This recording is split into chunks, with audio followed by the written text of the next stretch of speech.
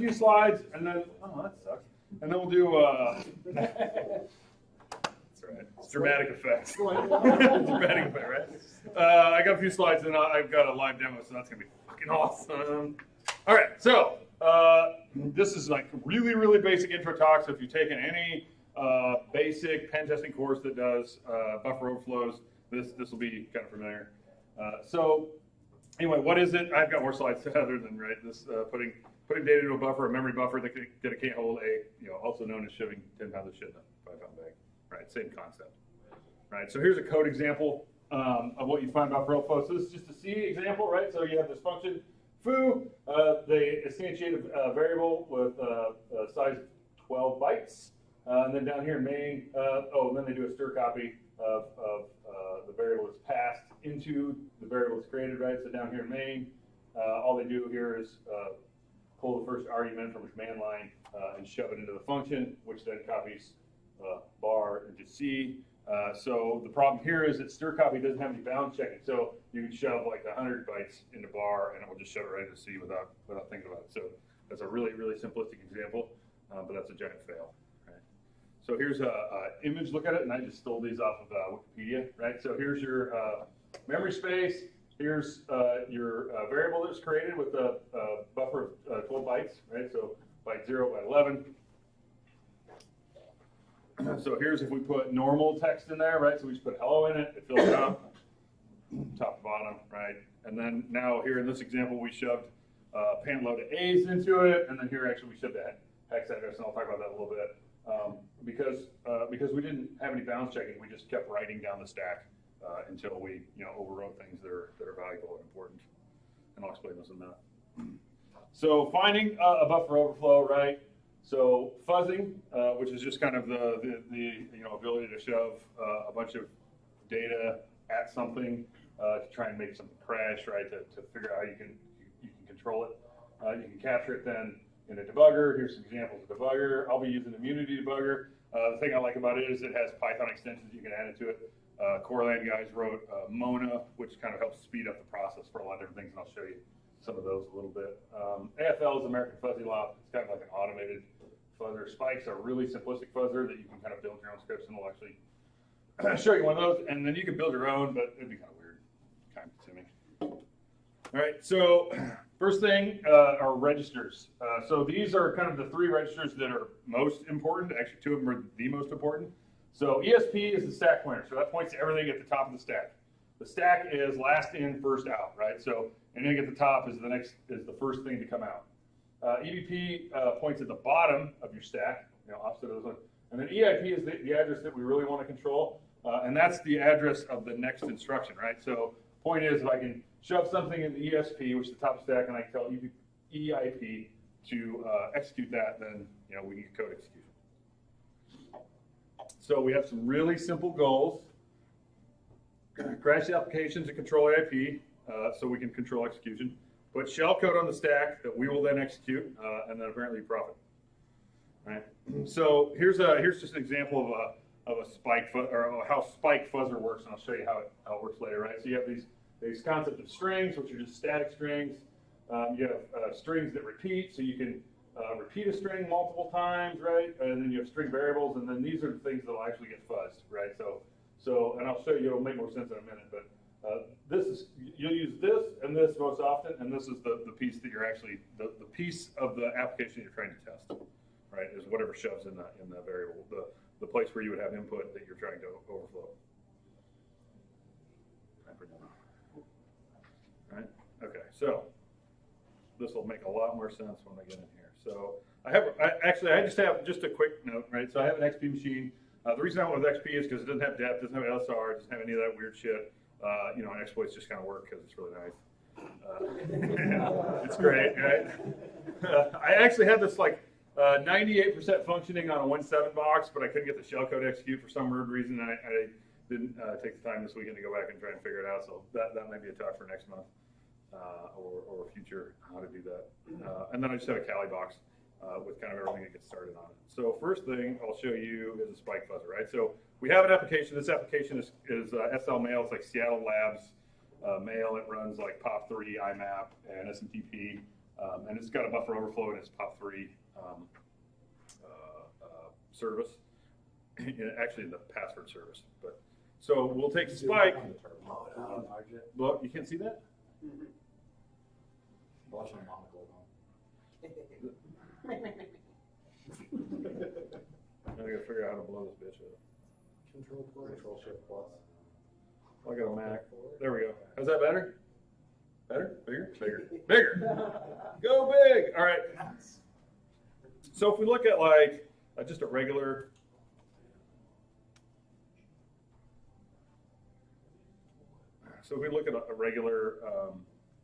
it comes with a bunch of sample files that you can use as fuzzers, right? So you'll have like string pass variable, this could be anything, right? And then variable would be your return character, your new line character.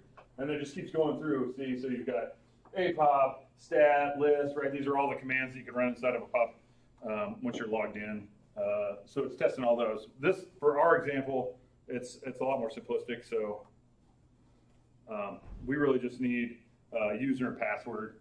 And actually the password variable is the only one that's vulnerable, but we should test either one of those. Right? So if I go over to my little cheat sheet, wow, did it just shrink? It's just great. So it has these really simplistic, 36. It has these really simplistic tools that just generate a socket, or that just create a socket and shove shit at ports, right? So let's run this command. This is actually 136, right?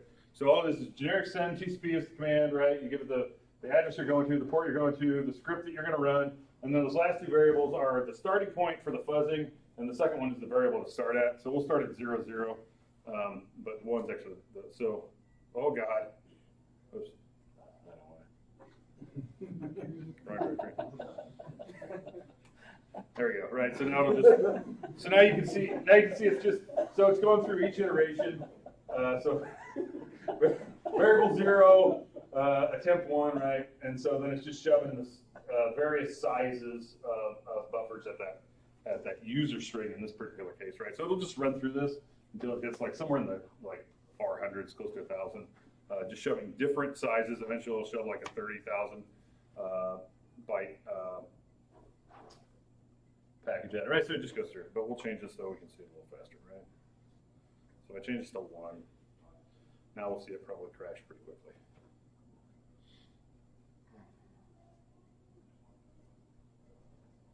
Should have crashed by now.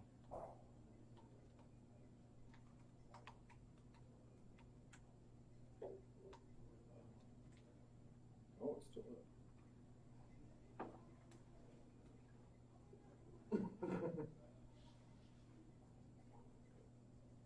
Quit. I did another thing right there. We go. All right, so we'll let it run for just a second. And it should eventually crash, and we'll start getting a bunch of errors saying failure to connect. Live demo. All right, so while we're doing that, I'll go over here. That'll take a little while. We'll fire up immunity, and we'll attach to the process. So we just attached to the SL mail process. Everybody should be able to see that just fine. All right. So it's running. Is that debugger free? Yep. Oh shit. There it crashed. So it actually crashed now where we're at. I can't blow that up. You guys are gonna have to squint. Now, so you'll see down here I got the access violation, right? And up here you can see these are the registers I talked about. Here's the IP, here's the ESP, the stack pointer, right? And it's got a bunch of slash dots in it, which is just junk that the fuzzer was sending at it, right? So we know we've got a crash. So where the easiest way to do this is actually to run a Wireshark in the background, so you know exactly which, or you can tell the last time it sent a valid packet across, and then you can tell how big it is, right? So we know that. So all right, so we know we have a crash. Now we're going to look at kind of fine tune this a little bit, so it makes a little more sense. So I just have this basic. There, you see that? I got this basic Python script that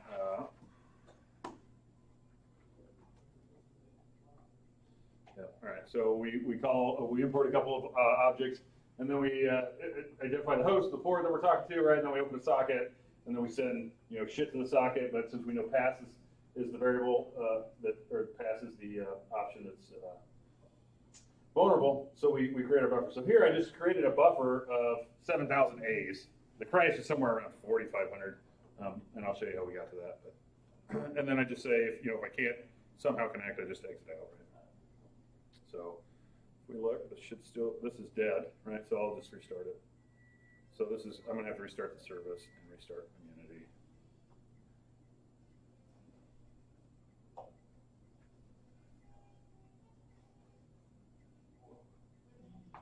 So I installed Windows XP for the first time in like 10 years. God, it's painful. After I had to find it. Has anybody got XP anymore? Like I thought I had it laying around somewhere, and it wasn't. So it's like, all right. So we'll fire up now that we've got it. We'll fire up Immunity again. We'll attach to the process. It always starts up paused. How do you zoom in on Windows XP?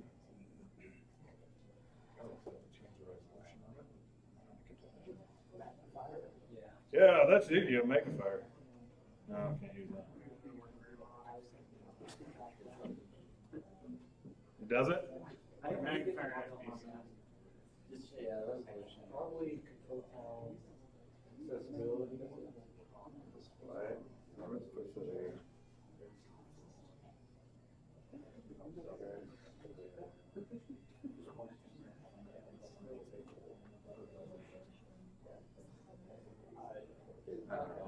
Did that even change? Nope. Yeah, we'll try that for now. It'll be a little hard to see in this. All right. So if you're looking at this, your registers are over here. This is all the assembly code to make up the application. This is your heap, and then this is your stack. So your stack pointer will point right here, and it's highlighted. Right. So now we're up and running. It starts pause. So we'll start it. So now the application's running, and we'll just try running this.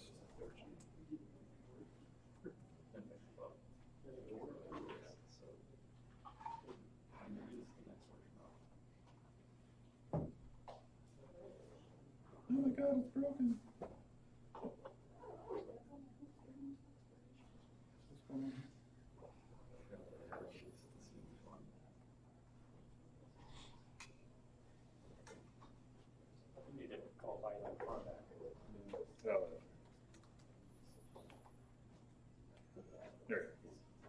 Right, so we sent the buffer that was just 7,000 A's, right? And so now what we can tell, so the application's crashed, and my resolution went back to normal.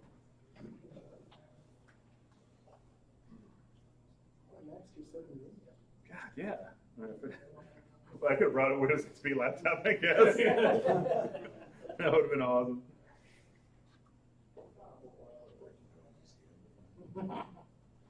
So things that we can notice, right? So EIP register is overwritten with 41414141. Those are A's in hex, right? And ESP, the stack pointer, is written over by a whole shit ton of A's. And we look down at the stack, right at the top of our stack is all A's, right? So now what we know is, we know we can override EIP so we can control code execution. And we know here that we can put some shellcode down here based off our buffer size. But the problem is we need to know exactly where in our string of 7,000 A's that we generate those four bytes. So there's this really cool tool in kill this. There's this really cool tool in Metasploit. I think it's in user shared Metasploit framework tools pattern.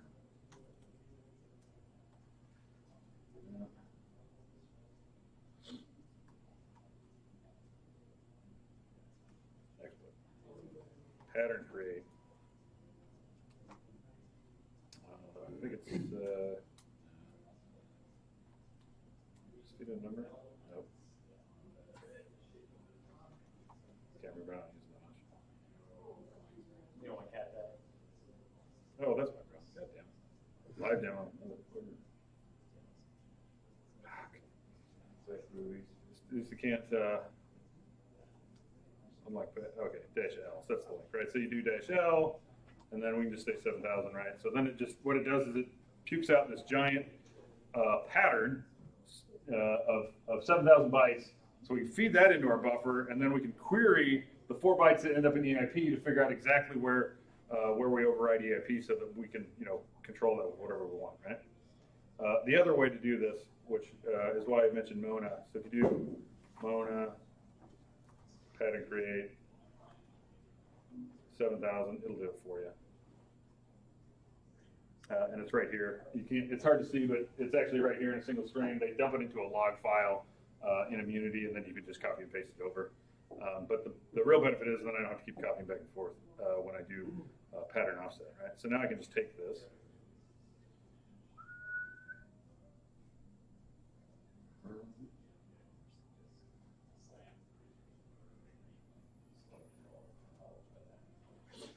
Yeah, I know. I know, but I didn't want to have to like fucking redo it. I'll just. See, they do a text file control A. That's a lot of work.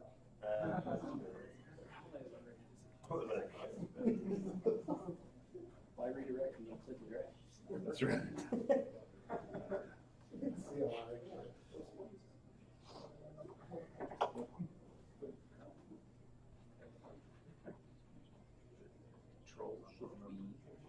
That's why you should be using that.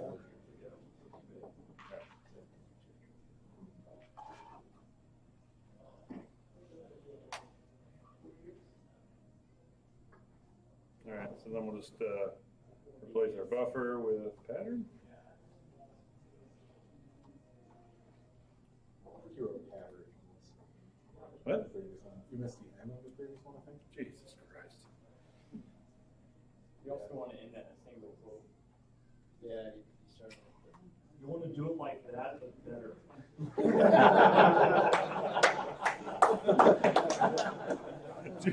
Do it better. That was terrible. Yeah, it is, man. Hey, at least I could get the passwords right. I was able to log in. God damn it. All right, so we just have to restart it because I killed it.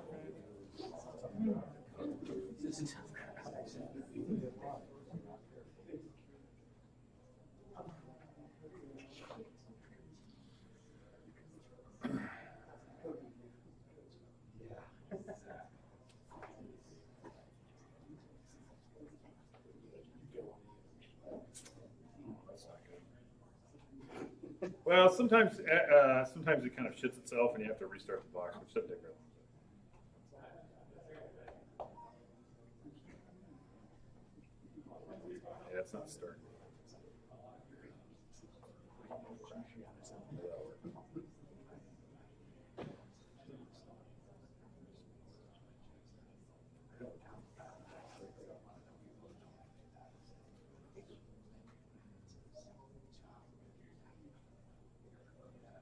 And restart. We have to know. We have to see if I get the password right now. And probably changing all that stuff. So the problem was every time I attached to the process would die again, which was some weirdness. So if I just restart it, it'll come back and that part will work. So we can recap. So what I have is I have a pattern that's completely unique, so that I can pull out the 4 bytes that I need.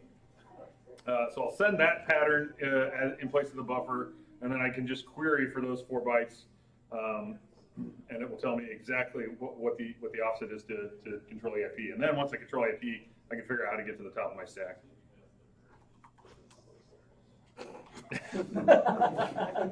Well done. I heard the snicker. You were hoping. Yeah, he was. I've never prayed so hard.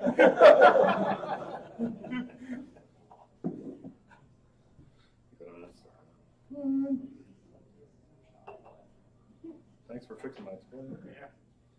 Is it VirtualBox or? No, this is VMware. Is it? Okay. I think there's a setting in there that's resize. Keep resizing it, yeah, and optimizing it.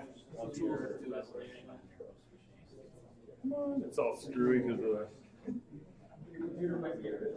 Looks nice on the TV. Yeah, it does, doesn't it? Busy evolving.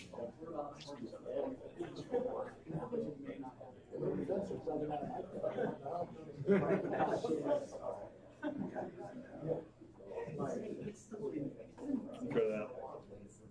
Oh, I know.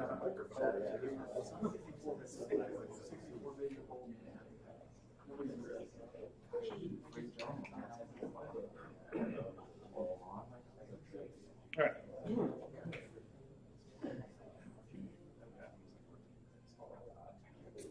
All right, so now it's running okay, and we will kick that over again, right? So we got the crash again, but this time with EIP, we have like 49347049, right? So we've got this weird pattern, not the A's. So that should be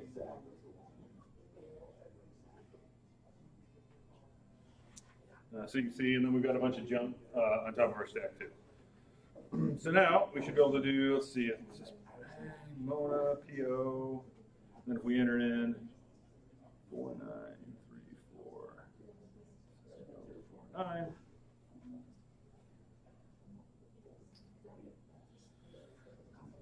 Looking for pattern. All right, so it looks for the pattern, and then here it's telling me we found the cyclical pattern at position 6702. So now I know the crash started at the EIP. Those 4 bytes in EIP are at 6702. Start at 6702. I don't think that's right there. And you said it was 4,000 something. Yeah, that was 4,000 something. Let's look again. Maybe I typed in something. Oops.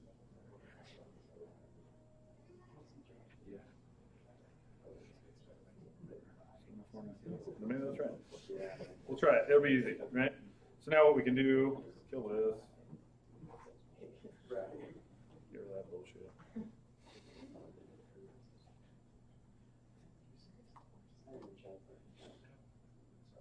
So what we can do to prove this. Oh, God damn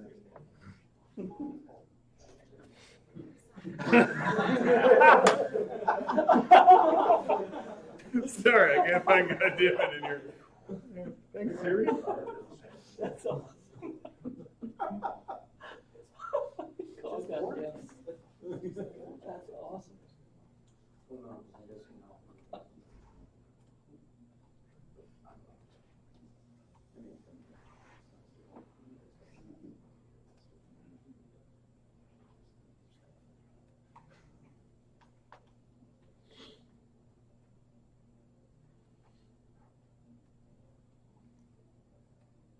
Right offset.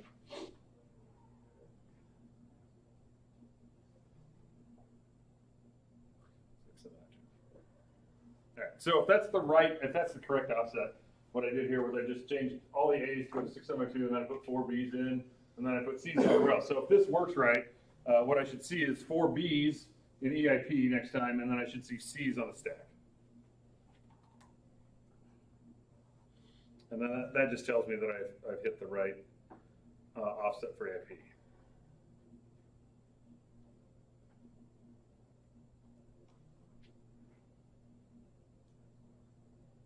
I'm gonna do that.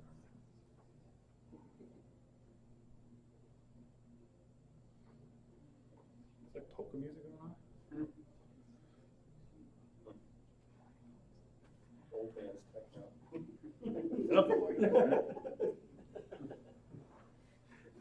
Classical techno. All right, so just as we thought, right? So now I have 42424242 in EIP, which are B's, right? And then at the top of the stack, I had nothing but C's. So that was the correct offset. So now we know. So now we know exactly where to write our jump to ESP, right? So we said the top of the stack was ESP, so we want to be able to jump to it, and that's where we'll put our shellcode. Right, so EIP is B. So now the problem is we have to figure out where there's a jump ESP, because we can't write hex values to EIP. It's a read-only register. So we have to find another jump ESP inside the program and jump us to it or execute it to jump us to the top of the stack. Right. So again, Mona, which is the Python program by the Corland guys, and I can't remember all the commands on that. Cat.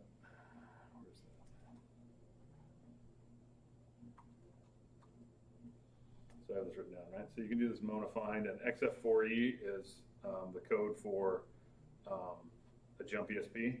First thing you want to look at though is so Mona modules will list all the modules, and you can see all those. I know it. They're right there in green and black. This works, you know, if you're doing this at home, this works on a large monitor with super good res. Maybe not 6 feet away from it or 20 feet away from it. Right, so it's kind of hard to see, but what it's doing here is, right, these are all the base addresses for all the modules that are loaded by this application. But the benefit is here, it tells you if it uses rebase, right, which realigns the memory addresses on startup, whether it's using SafeSGH or ASLR, right, the address layout randomization, which is introduced much later, so it's not even in XP. So we want to make sure that whatever we find, whatever module we look for a jump ESP in, doesn't have either of these two things. Otherwise, the exploit won't work the next time we run it, or the next time the application starts.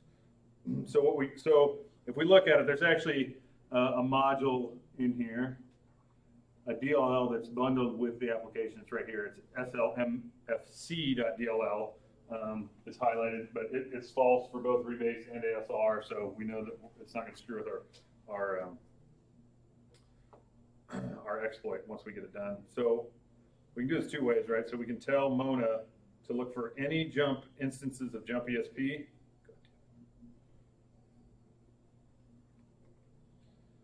That's not going to work. Any instances of jump ESP, which is what the search string looks for, FFE4, in that particular module. And it will dump out this really awesome line again. And these are all the jump ESPs that are in that module. We can pick any of them. We'll just pick the one at the top.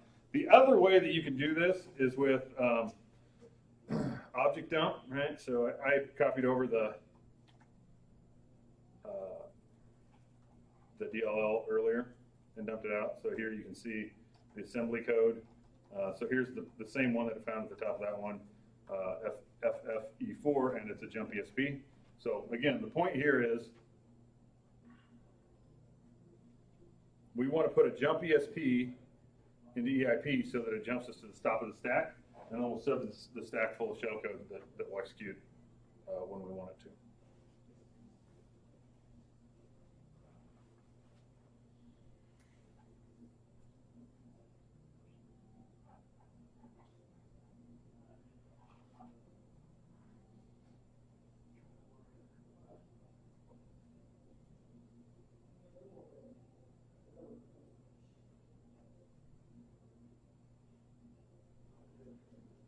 So we'll just get this restarted so we can make our changes.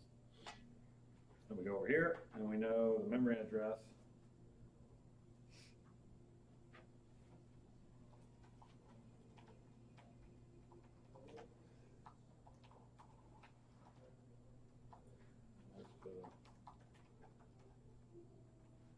Memory address there, but we have to do this. So this is like, you know, the whole little Indian, big Indian thing that we all learned when we were in college. For those of you who are in college, maybe haven't learned it yet. I don't know the gist behind it, but some asshole decided that they need to go one way, and some other asshole decided they need to go the other way. So we have to remember that. So on like power systems, it's big Indian. On x86 open systems, it's little Indian, so we have to reverse it. So it's /x/f/x. And if somebody actually knows the whole reason behind that, feel free to give a talk on it. I don't really care.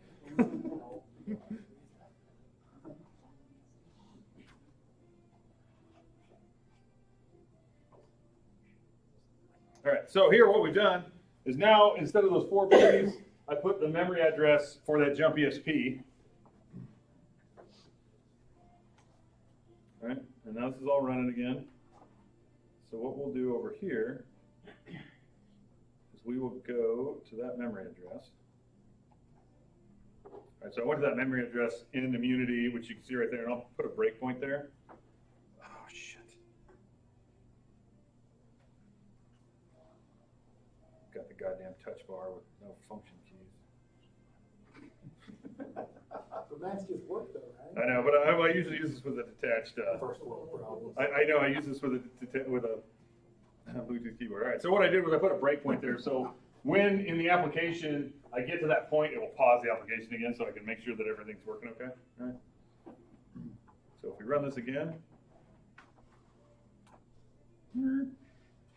So it says here I'm at breakpoint, and if we look, this is the right memory address that I wanted to go to. It tells me I'm there, and then it tells me the top of the stack, which this is ESP. This is where ESP points to, is a bunch of C's. So if I step into it, right? If I actually took that instruction, I took the jump ESP, and it just dumped me to a bunch of 43s, right? Which are just C's. All right, so now I know exactly where I'm going. I've got the jump ESP works.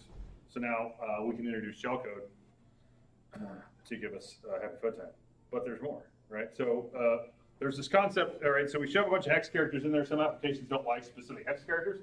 So now we have to shove every hex character possible into the application to figure out which ones it doesn't like. And again, Mona kind of helps us really do that.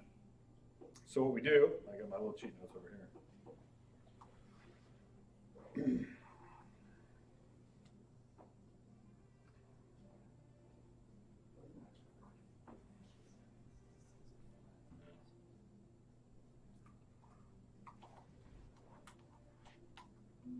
So if I type Mona byte array, it creates a text file with all the possible hex characters in it, but it also creates a binary file that it will use to compare it against. So if I go look for the text file, and then the binary file, so when I get to it, it can compare the input to the binary file, and then it will tell me which characters were kind of messed up when it saw them. All right, so it created this binary array byte file, and then it created this text file here, which has all the hex characters in it. All right, so I can just copy this.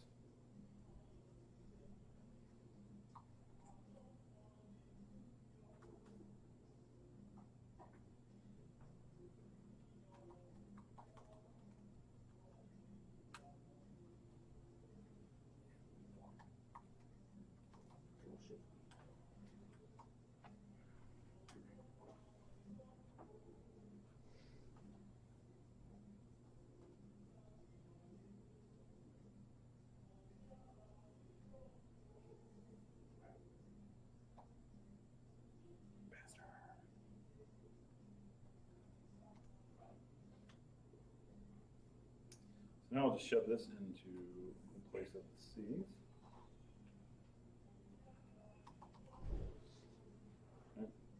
Okay. I put all the characters there. Perfect. Now when I run it, the C's will be basically every possible hex character. And we do this so that when we introduce our shellcode, the shellcode will have any possible hex characters in it, and if it has some bad ones in it, the application will crash. The shellcode that we introduce will crash, so we can actually encode it to remove those characters if the application doesn't play nice with them.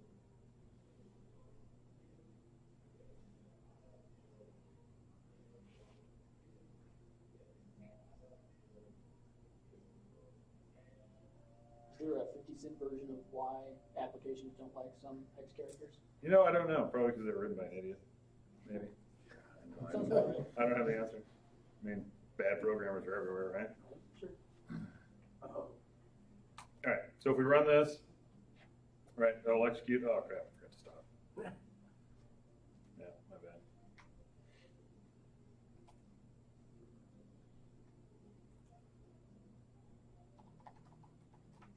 Greg, this process you're going through of basically trying something and then restarting the service, is that common? Oh, absolutely, yeah. I mean, you'll have to restart the service, hundreds of times as you do it.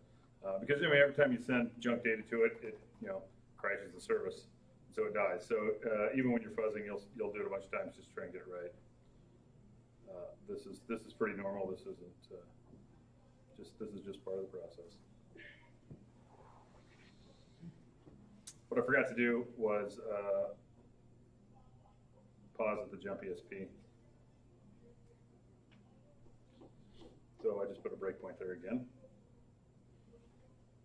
And all right, so now we've hit our jump point, and then here we've got what should be all the possible hex characters down here on the stack, but we've got some bad characters in there, so we know that, right? So we do, I'll use my cheat sheet again. So this command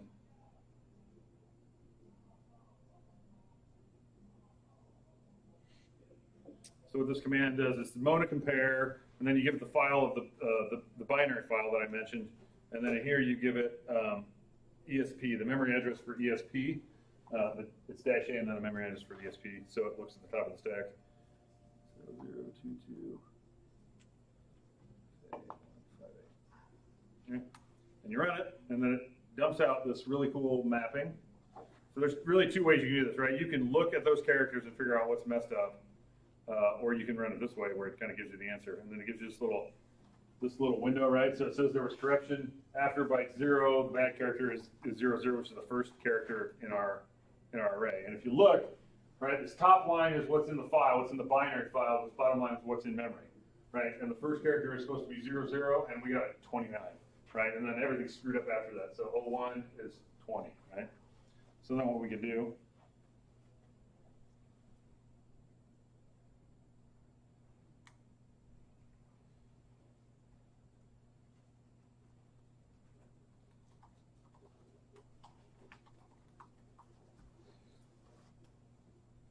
so we can just remove that. So this tells us recreate that file, but this time remove 00. It recreates the file. Then we don't have to do everything. We can go over here. We can just go up to our. Oops. Remove the 00 from our line, and then.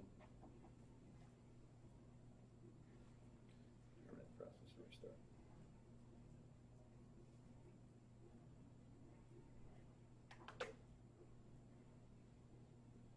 So Greg, I Googled it. Yes, sir. It said, Which one? It said 00 is commonly a bad character for programs because it's treated as a special character. It'll terminate a string on things like. Oh, right. Yeah, It yeah. is, but Yeah, 00 is almost always a bad character. I don't know if it's always a bad character or almost always a bad character. Pretty much everything I've ever seen says it is a bad character. There's actually 3 bad characters in this particular application, but 00 is always a bad one. it sounds like sometimes it might be just because it's control character stuff. Yes, that makes sense.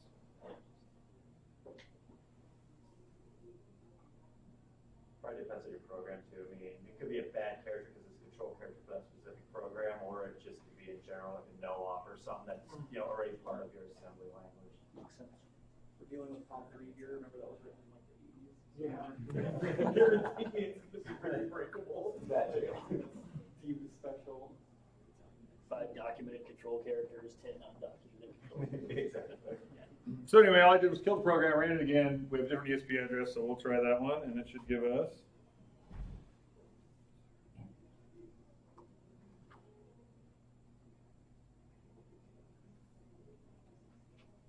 Another one, right? So this one tells us, okay, corruption after byte 01, right? So anyway, we'll keep doing this until we figure out what all the bad characters are. In this particular application, there's 3, 00, 01, and 0A. So thankfully it doesn't take too long. And then it will just come back and say the memory and the file matched, so there's no more bad characters you have to figure out, right?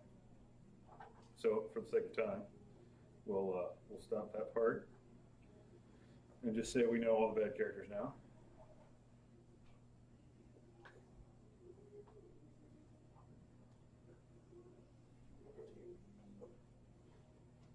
Drinking spit juice again?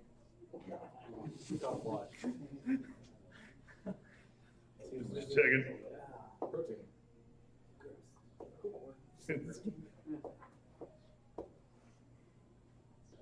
All right.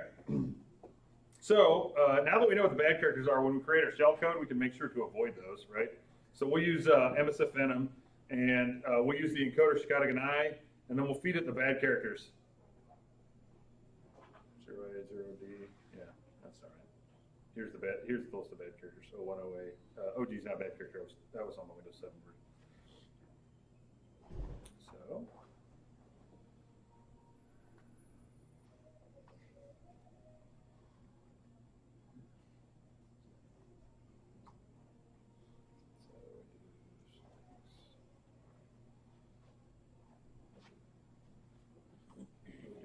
It's 01.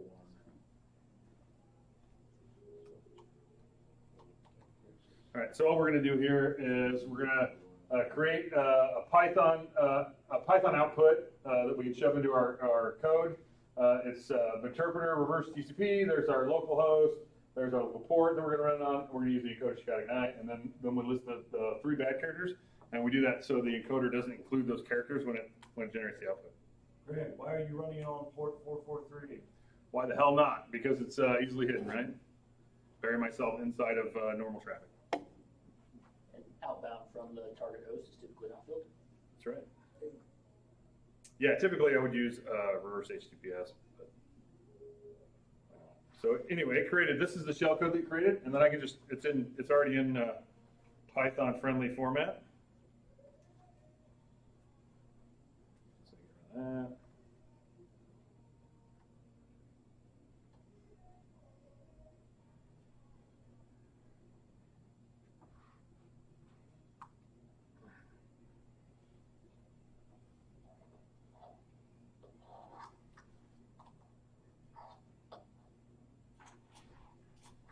So I'm just going to add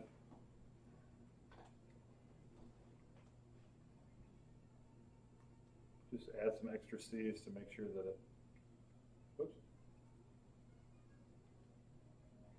add some extra C's. So now, so just to walk through it again, right? So I'm shoving a bunch of A's in the buffer up until I can control AIP. Then I'm shoving a memory address for a jump ESP to point me to the top of the stack, which should be the beginning of my buffer. But because we're encoded, I want to. Change that to a multiply.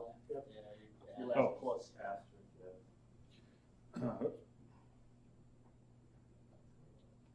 Because we're encoding, I want to add some space.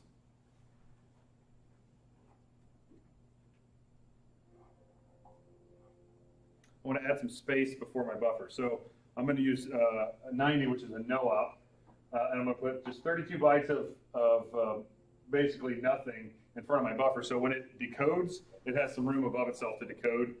Otherwise, it'll start decoding on top of itself or Greg, on is top that of. what you call a NOP sled? That is what I call a NOP sled. That is exactly what that is. So if you've heard about NOP sleds, that's exactly what that is.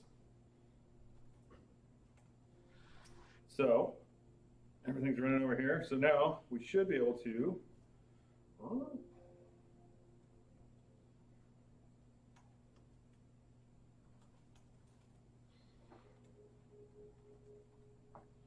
Should be able to. I should have a RC script in here somewhere.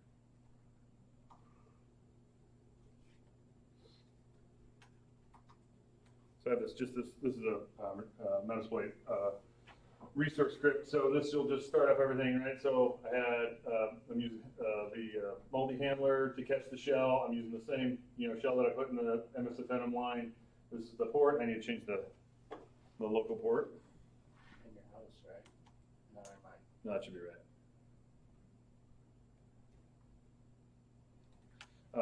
And then I'm going to set exit on session, right? So the first time it gets the shell, if you don't turn that on, it'll exit.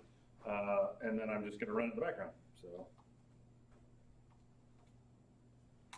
that should launch everything. So the point here is now I'm running a Metasploit listener so that I can catch the shell that I created and shoved into this somehow. And then that should work. So as soon as it starts, we can run our Python script. And so now we should be running. And this is where the ultimate fail will occur. All right, so we've hit our breakpoint. So if you look at this, we're at the jump ESP, the memory address that we've wanted to be, which should point here to the top of the stack, which has a bunch of 90s in it, which is our NOP sled, and then it should roll down to our shellcode. So if I just run the program, hopefully it doesn't shit itself, and it totally just did.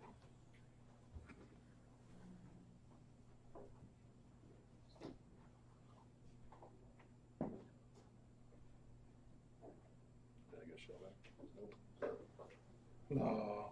You don't still have a breakpoint in there, I think. No, it actually terminated. I don't know what happened there. We'll just try it again.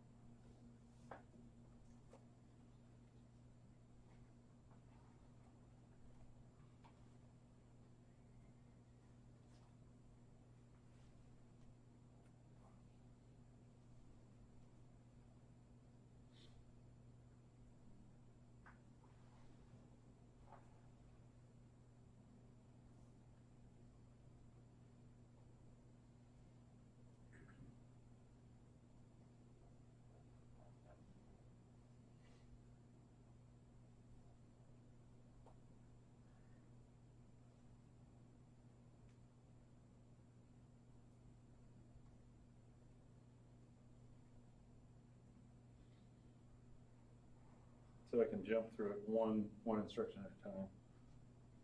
So that jumped me to my NOP sled. Let's go through those. And here's the start of my shell code, which should start decoding. Now you see it, I've got another bad character in there somewhere.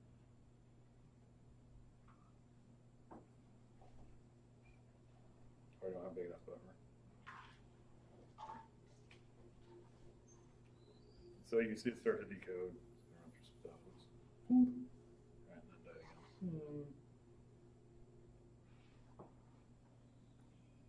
I'll try one thing. If that doesn't work, then I'll give up. And just pretend that it should work.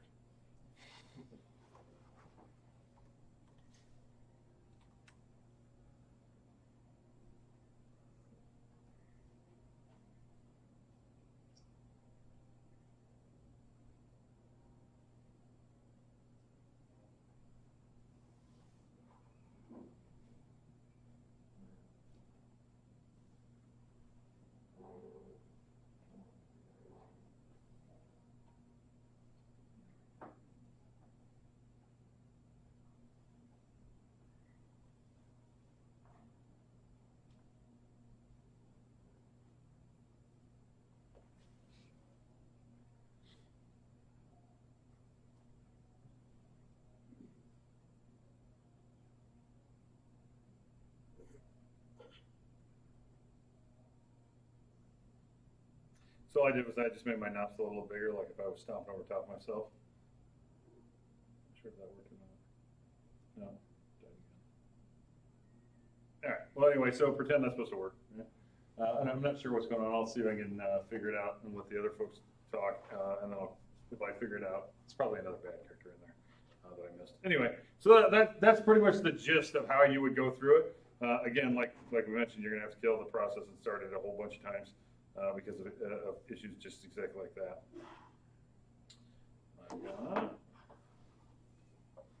What could go wrong here? Famous last word. So there are protection schemes for this. There's DEF, which is introduced, I think, in XP Service Pack 3 as an opt-in, and in Windows 7 as opt-in. There's stack canaries, which are specific code written that are in the stack that if it gets overwritten, it freaks out. There's ways around that. And then ASLR, which got introduced, I think, in Vista, to randomize address space so that we can't, just pick a jump ESP because it's going to be different every time the machine restarts, right? Additional resources. So Corlan has a boot camp class. They used to have a foundations class that was really good that I took, but now they have a boot camp class. I don't know. They teach it like Hack in Paris, maybe only 3 or 4 times a year, but it's really, really, really good. The OffSec pen testing with Kali class has basic buffer overflows in it. The OffSec cracking the perimeter class has everything up to ASLR and how to defeat DEP. There's books. Hacking the Art of Exploitation with No Starch book was a really good one. And then a couple articles. So Frac 49, kind of like the article that everybody references is Smashing the Stack for Fun and Profit. And then Corlan on his website has a whole series of tutorials that walk through how to do exploit development. So those are out there. Any questions? And if I figure it out before the night's out, I'll hop up here again and show you what the problem was. I think it's just a bad character somewhere there. So all of that was assuming that we had access to the actual machine we were trying to exploit. If we didn't, So you just need the software, right? So if you can figure out what software the remote system is running, you can just spin it up in your lab and test against it. But yeah, you'd have to have access to be able to attach to the process to debug it. So yeah, you'd want a working exploit before you actually go and test it over like in someone else's environment. Being hard to do or whatever. Yeah, I mean, because you got to keep restarting it to figure out where everything's at, right? So you wouldn't be able to just do it remotely. So that would be if you had it, or if you were just testing software, right? If you were just downloading shit.